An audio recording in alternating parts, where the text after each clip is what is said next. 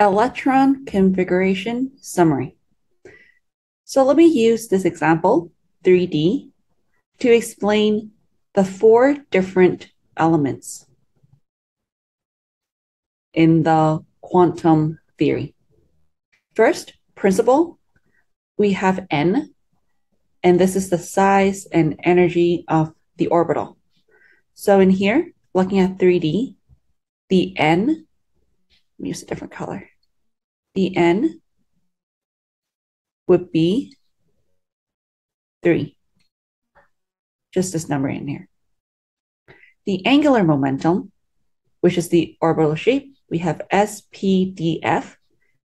So S is 0, P is 1, D is 2, F is 3. So in here, when we have D, it is 2. So the L is 2.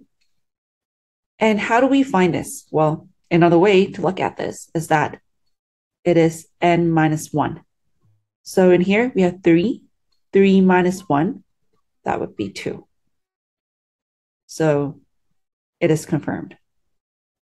And for magnetic, that is the orientation of orbital.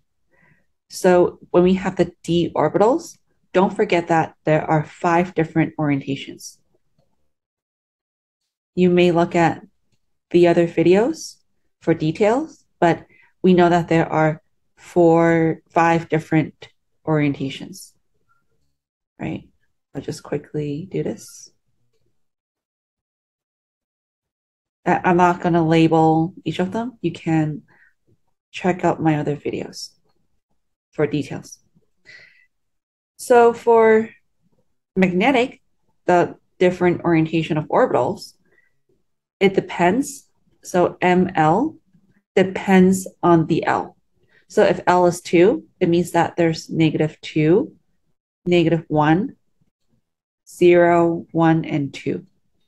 So the orbitals, we have -2, -1, 0, 1, and 2. And then for the spin, MS, we have a half up and half down. That is the direction of the spin. So when you look at this, you can think that these are the electrons that spin. So remember, if it is a d orbital, there are 1, 2, 3, 4, 5. 5 different slots. In each slot, you put arrows in it, right? If it is a full house, there we go. You can do that. So I'll add this in. This is 3d10. So the spin going up is positive a half, going down is negative a half. So negative a half and positive a half.